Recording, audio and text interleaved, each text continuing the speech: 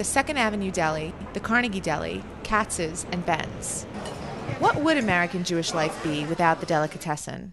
As a Jewish person, you're always kind of connected to this food, whether or not it's always around.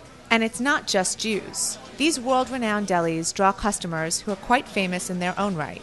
At Katz's, you might run into Johnny Depp or Spike Lee. At the Carnegie Deli, you just might see Nicolas Cage or Steven Spielberg. And no matter the deli, one of the Jewish kings of comedy can't be far. So look out for Jerry Seinfeld and Ben Stiller. What keeps these celebrities and others coming back is, of course, the food. I'm about to try pastrami for the first time ever.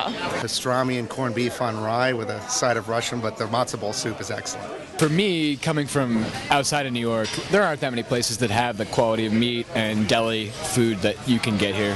What goes into the making of such quality deli meat is explored in the documentary Divine Food, 100 Years in the Kosher Delicatessen Trade, which tells the story of the Oscherwitz family and the passion they've put into making and selling kosher pastrami, corned beef, and other classic deli fare for over a century.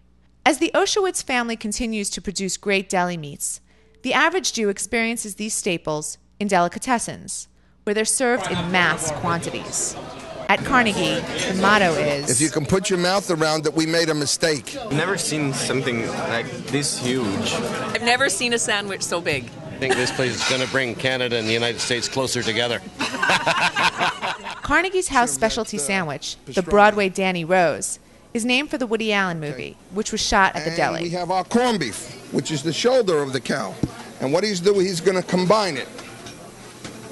Look at that. Why'd you make you know what he made? Do you realize he made the children's portion? Unbelievable. And if you're going to eat this food, you should know how to order it in proper deli slang. A pistol is a pastrami.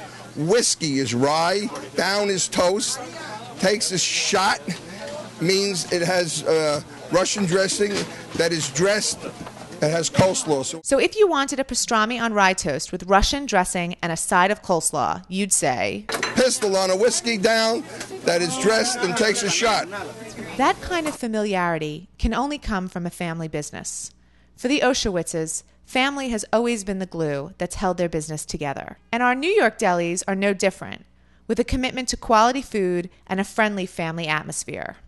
We make our own products, and it's made the old-fashioned way. And we won't compromise on recipes. Here you can have an interaction with the counterman. That piece is a little too fatty for me. Give me more extra lean, blah, blah, blah. And it's a nice interaction with the customers and the counterman. What makes Ben special is our people. We have great food with the kibitzing. We love to schmooze with our customers, and our customers are part of our family. As in any family, people in the deli business have their differences. The Oscherwitz family's meats are strictly kosher, and Ben's and the Second Avenue Deli also only carry kosher meat. But Katz's and the Carnegie are what's known as kosher-style. A lot of the products start out kosher, but the second we handle them, as you know, it's not really kosher. This is, we consider it kosher-style because we have tray fare.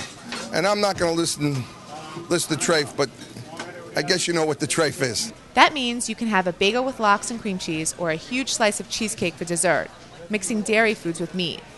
And the customers don't seem to mind. But at the end of the day, whether you're a celebrity or an average Joe, a New Yorker or a tourist, a Jew or a non-Jew, there's only one way to get the true deli experience. Try the pastrami.